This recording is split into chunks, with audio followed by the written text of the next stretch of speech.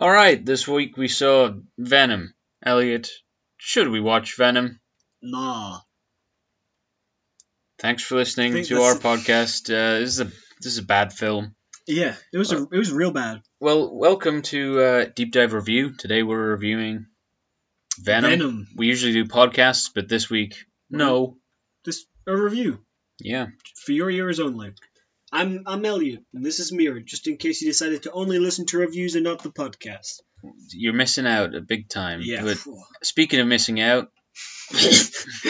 You're not missing out if you don't watch this one. let's talk about some things, Elliot. Characters.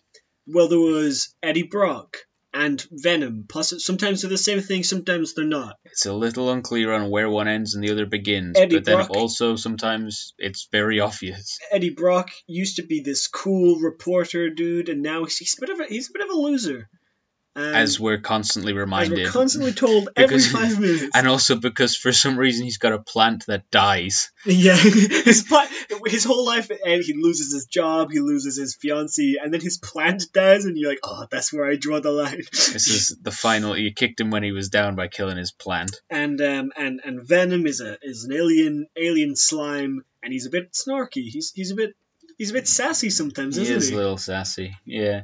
Well, Venom or Dark Flubber, as I like to call him, Yeah, of course. really was very changeable throughout this movie. Like sometimes he was a monster, and sometimes he was like the jovial, wisecracking Yeah. Venom, and it was kind of it a kind of little bit switched muddled. from one to the other a lot. I felt like a lot was cut out of this film. Oh, definitely. And it's ridiculous because it was a very long film. It was 2.5 hours. Tom Hardy said that his favorite 40 minutes of the film were cut out, and they only spent 3 weeks recording it. And it looks like this. They just took the first take for every single scene they did. It sure does. Well, I would figure that they filmed the whole thing in 3 weeks because the entire third act is just CGI nonsense. Oh, so they didn't have to record they anything. didn't for have the to final record third act. anything. So there are characters, our main two characters. And then we've got Riz Ahmed as Carlton Drake, who was suitably expository for a villain. Yeah. And he was, Michelle Williams, who looked like she was there for a paycheck, yeah. as Eddie Brock's ex-fiancée. But wait, you're forgetting about Dan, the best character. Oh yeah, Dan was alright, wasn't he? Yeah. I thought actually it was like...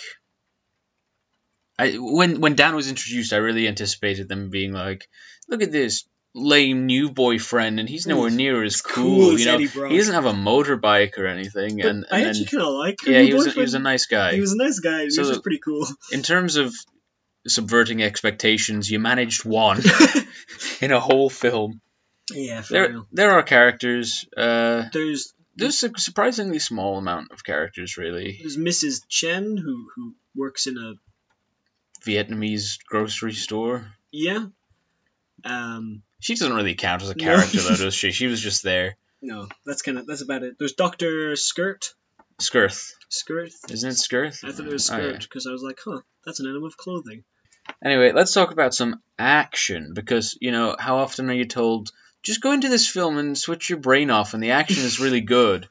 So was the action really good? It was okay. Yeah, it was alright at times. There was some things where I was like, because I was saying in our last, hey, if you not listen to the last episode of our podcast, I was thinking there'll be a couple cool things that they do with the suit, and then the rest of it will be And surprise, surprise, there's a couple of cool things they did with the suit, and the rest of it was There was a bit where he's riding on a motorbike and he turns the corner really fast and he skids, but the Venom kind of becomes a blanket underneath him to protect him, and then like a couple tendrils catch onto a lamppost so he swings around.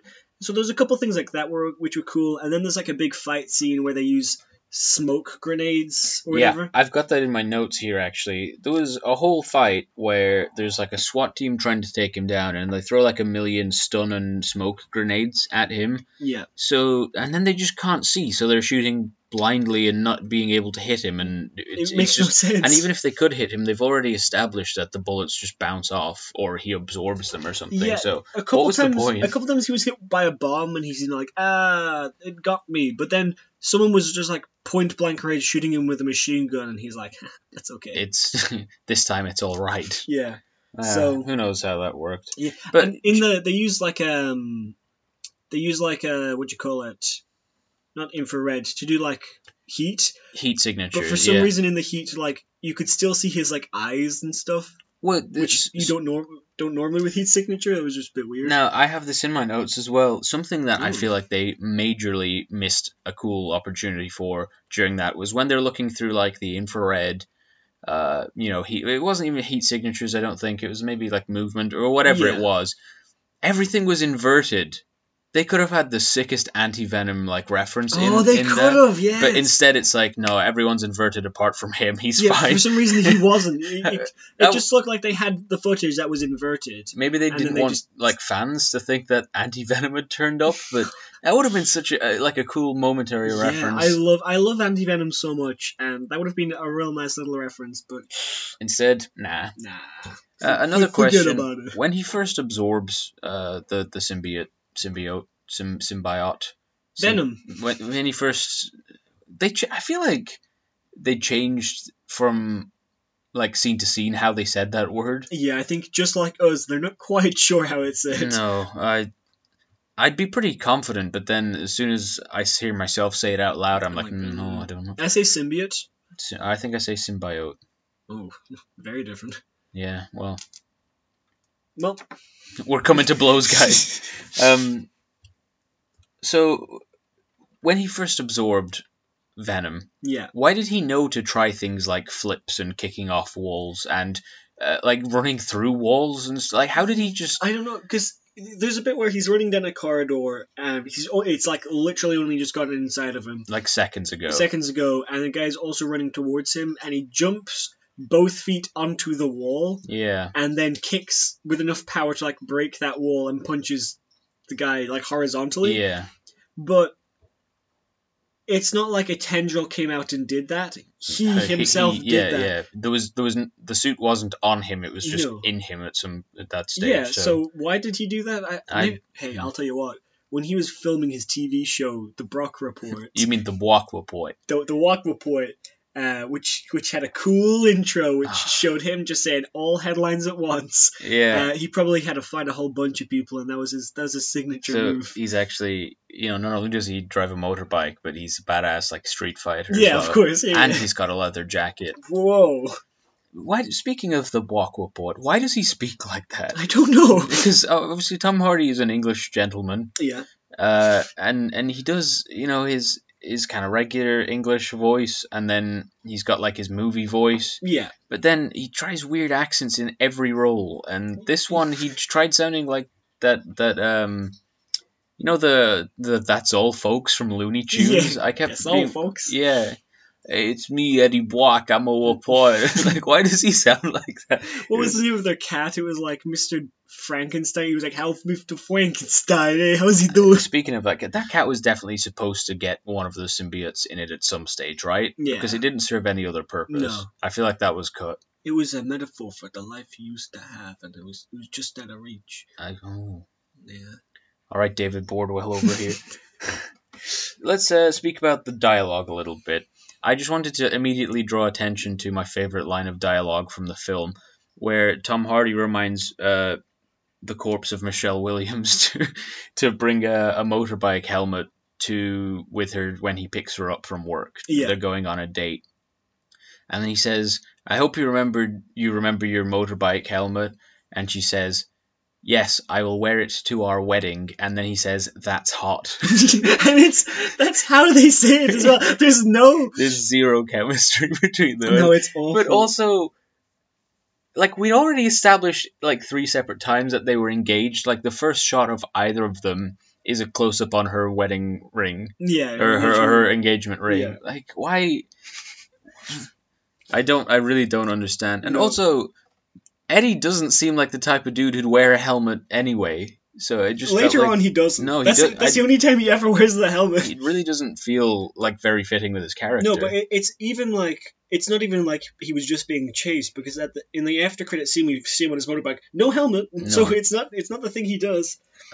He's no regards for the rules of the road and personal safety. No, and that's why you shouldn't see this film. Yeah, it's a bad message for kids. At the start of it, like 3 lines in a row, people say "Have a nice life." "Have a nice life" is said 3 times separately by different people.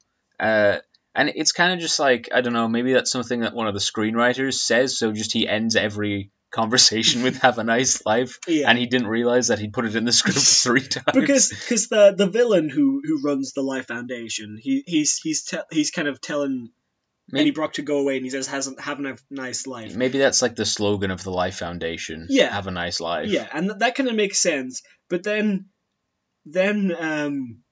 Eddie, because he's been messing with this Drake guy, he loses his job, and they're like, "Have a nice life." Yeah, his boss says that to him as well. But his boss was like a friend who gave him a job in a time of need and stuff. So I understand firing him, but why is he now like, "We'll never speak again"? I don't know. Have a nice life. And then does his fiance say that? No, I don't recall, but he says it to Riot when he blows him up on a spaceship. But just it's just so funny that so close. I guess maybe they were trying to say that because he said that the reason that he was fired was by his friend was because Drake, used his influence. Yeah. But because they were so soon after each other, it just sounded like they forgot that they'd already used the line.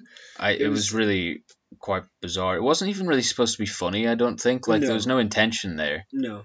There's speaking about bad lines, when Eddie Brock is he's doing this interview with Drake, and the musician Drake, and asking him what that whole deal with Millie Bobby Brown's about.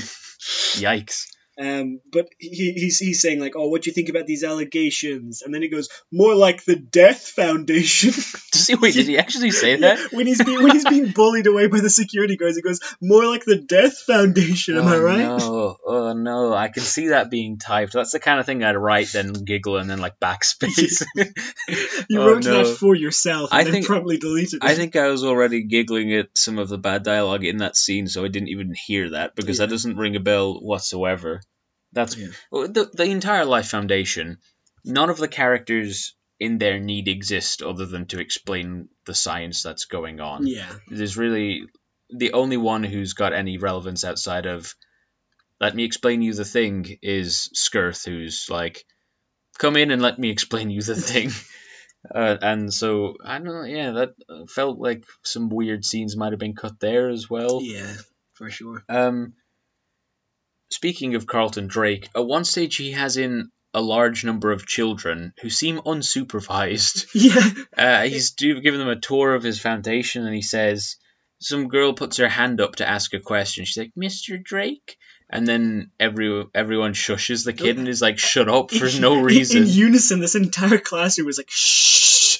And he's like, "Come here, kid, what's your name?" No, he's like, "Don't silence her." "Don't silence her. People who ask questions, we're the leaders of the world." "All right, run along," and then doesn't answer her question. So she learned to continue answering questions, but not to get responses, maybe. Maybe if they'd done that before, and then it's like, see, he doesn't like answering questions, then they could have had some more tension in the scene where Eddie Brock interviews him or something. But that's just not how they chose for things to go. It felt quite coupled together. Apparently, right, they got these symbiotes from a meteor with millions on. Yeah. Why did they pick just 4 to bring back with them? And why would they have Riot, who's apparently like a leader of the symbiotes, even though like in the comics it's very established that there's no kind of hierarchy, it's just a bit chaotic like amongst them. So they only could have one carry-on case with them, and there was only 4 astronauts. So what happened was they really just, they asked, "Hey, can I take this one on? It's only like a small symbiote," but they were like, "Sorry, it's terms and conditions." If it doesn't fit in this small frame, then you can't bring it on the plane. And if you can, you have to put it underneath your feet or in the overhead locker. And they just didn't want to do that. Yeah, well, that's fair enough. Yeah. I just wanted to draw attention to the first time where you see any kind of black goo appear on Eddie Brock when he's looking in the mirror, and it goes, "Eddie."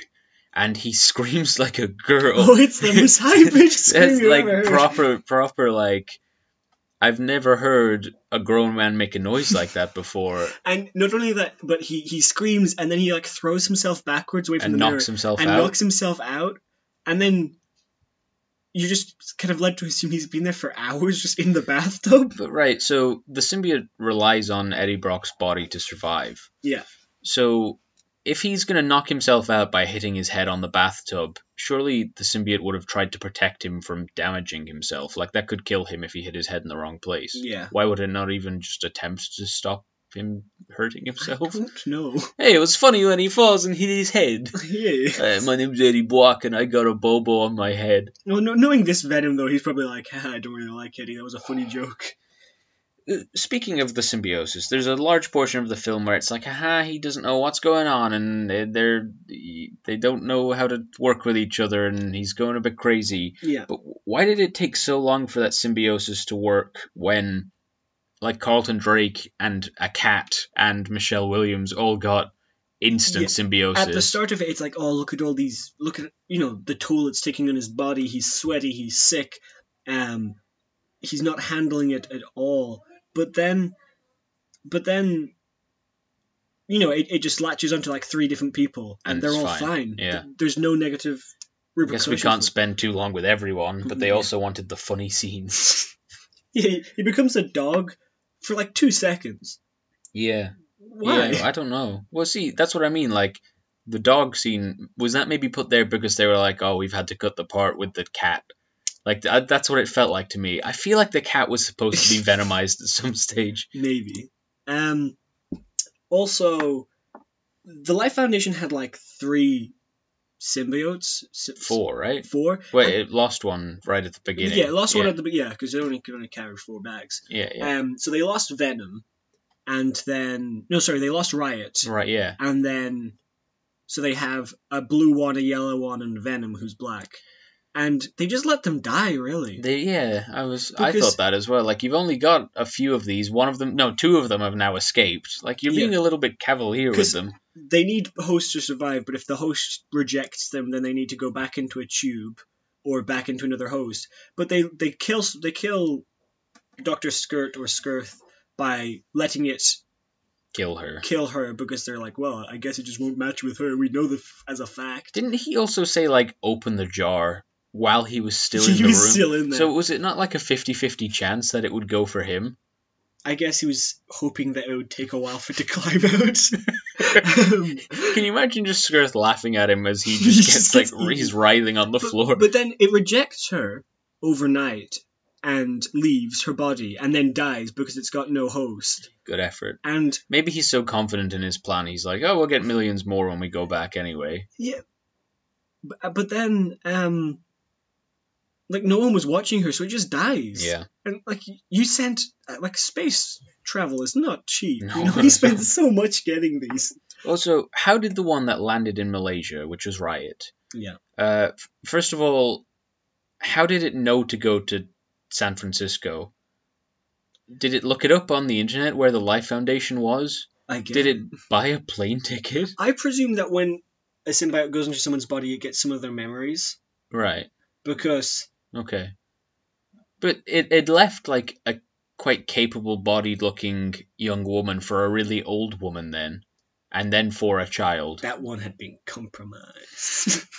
When she killed all those people for no reason whatsoever, it got compromised. Damn. Really didn't think it through. I am confused why they would have adapted the Lethal Weapon... No, not Lethal Weapon. What's it called? Lethal Protector storyline. Yeah.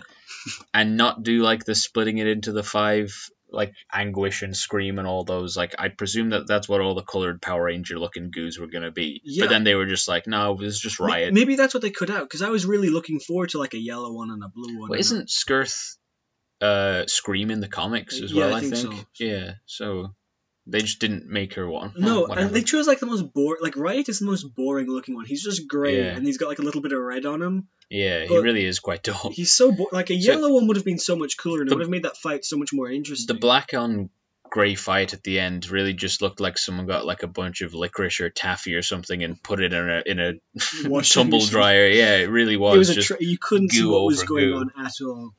Yeah. We were just looking through his notes, and there's pages there's and a pages lot of notes. What kind of journalist is Eddie Brock, right? Because he's got like what seems to be some kind of internet show. Yeah. It's not set up as to who he works for. It's just a news company, Yeah. and he's got his Eddie Bwako report, Eddie Bwako. which I remain adamant that it should be called Bwaking News, like breaking news, Yeah. but for Brock. Breaking news. But we established that he's already been fired from the Daily Globe, which, if you're a fan of Spider-Man, you know that that's like the other New York newspaper. So you've got the Daily Bugle, which is J. Jonah Jameson's one, which Peter Parker works for, and Eddie Brock gets fired from. And then you've got the Daily Globe, which is the one that when anyone who works for the Bugle gets mad at, they're like, I'm going to go write for the Globe. Yeah. So he's been fired from that. Mm-hmm. But we're not told why. He's like, there was a mistake. He was a loose cannon. So then he moves to San Francisco to be with his fiancée. Yeah. Then he breaks and enters to get a news story. He reports stuff with no sources. He snoops in his fiancée's private files. And when he interviews Carlton Drake, he's like, the number of liver failures is like halved, and then he's like, actually, it's cut by 3 times as much. So he doesn't even have his facts right. He's like, the life expectancy of people with pancreatic cancer has doubled. Oh, and yeah. Drake was like, no, it's triple. Yeah, like, he doesn't even have his facts right. So he's just completely, not a good journalist with no journalistic integrity or like any regard for the rules of journalism. His boss is like, you can't just not have sources. And That's he's not like, how we do it. He's like, I got a hunch. He's like, but he's a bad guy. That way I can say whatever I want about him. He says right at the beginning, like, the man you work for is an evil person, and you're like, okay, thanks for laying that out in such plain English for us, bud.